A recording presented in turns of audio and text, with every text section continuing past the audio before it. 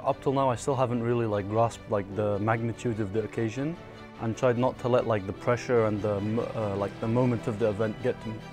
In the athletes' village, I've seen a lot of people who have not blown my mind away, but just people I didn't expect to see. I saw a couple of NBA basketball players who really, I was just first of all, they're 7 foot tall, and they're just walking around, they're like normal people, and it was really incredible.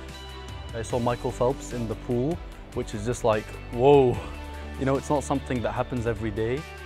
I'm just feeling what's happening? You know, I'm trying just to get through the days and get to the day of my race.